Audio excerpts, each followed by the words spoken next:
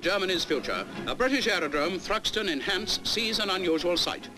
15 Tiger Moths, all ex-R.A.F. trainers, are taken over by German pilots. Their tails bear German markings. Squadron leader Doran-Webb of the Wiltshire School of Flying hands over to ex-Luftwaffe bomber pilot Captain Barnhard Schleager, who will lead the flight to Germany. Werner Wegmann of Essen is ready to go. So is Staner of Bonn.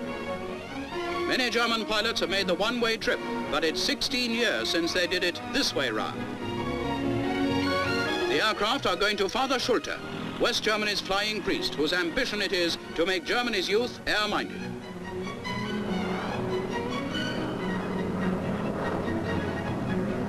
Squadron leader Doran-Webb watches the takeoff. Germany seems to have some experienced pilots.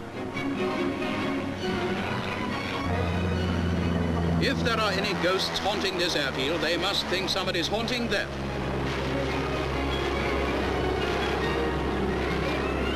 Next stop, Deutschland.